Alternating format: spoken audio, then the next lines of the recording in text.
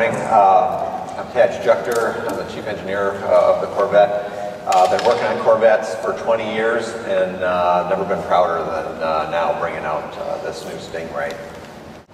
We have a lot of advanced technology in the car. When we touch on a couple of technologies that we put in, the driver mode selector, the reconfigurable displays, our patented tire temperature sensing system, our electronic limited slip differential, or ELSD, and then active rev matching. The driver mode selector, if you look in a lot of new cars, there's so many different controls for different subsystems of the car that gets to be fairly elaborate to set up the vehicle the way you want. People have rows of buttons switching things on and off. We wanted to try to make this car, even though it's extremely sophisticated, make it very easy to use. So we created one large button on the center console. You can grab it blind and you turn it left to be more conservative, right to be less conservative, and you walk through modes from weather to eco, which maximizes fuel economy, tour, sport, and track. And it optimizes all the subsystems of the car around the specific driving mode. Now, if you want to go in and customize it, you can through menus in the center stack, but to start, for customers and people just getting used to the car, we've selected up to 12 different features, and depending on how the vehicle is equipped, it can control up to 12 different things, from the ELSD to the steering, the sound of the exhaust, the ride quality, the availability of track-oriented performance, even the cluster appearance will change to optimize to the particular mode you've selected. So I invite you, as you go out and drive the car today, make sure you experience the different modes. I mentioned the reconfigurable display.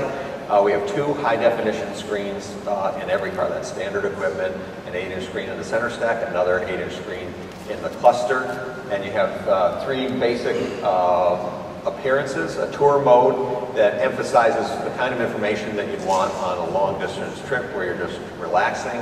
Then we have kind of a traditional hard-gauge sport mode. You can see that theme in the middle. It's got little pocket gauges that are customizable there, and more performance-oriented information. And then we have a mode that was patterned right after our C6 race car. So it's called a hockey stick tack that really emphasizes the high RPM portion of the rev range, since on the track that's where you spend most of your time, and bar graph information on the vehicle condition. Like I said, that'll be tied into the vehicle mode, or if you find that you like one particular one, you can lock that in and it'll always be that way, and then the drive mode select affects the other things, but you get your standard cluster the way you like it. I mentioned the tire temperature system. This is a system that actually, you've got a tire pressure monitor in each wheel, so you can read your tire pressures at any point. There's also a thermocouple in there, so when you start the car, you basically know if the car's been soaking, you know what the temperature is locally.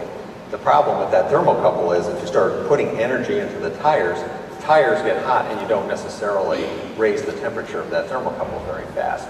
So what we do is we have an algorithm that starts with the thermocouple reading and then adjusts it, gives it a delta based on what you're doing with the vehicle.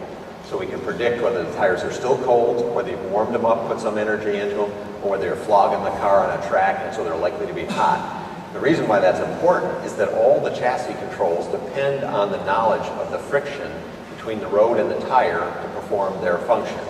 If you know the tires are hot, you can be much more aggressive with ABS, traction control. You can use that knowledge to optimize those systems. If you have no knowledge about how hot the tires are, you have to just be conservative and assume less grip than might be available. So without this system, we might have left a meter of stopping distance, 60 to 0 on the table, because we didn't know what the tire condition was.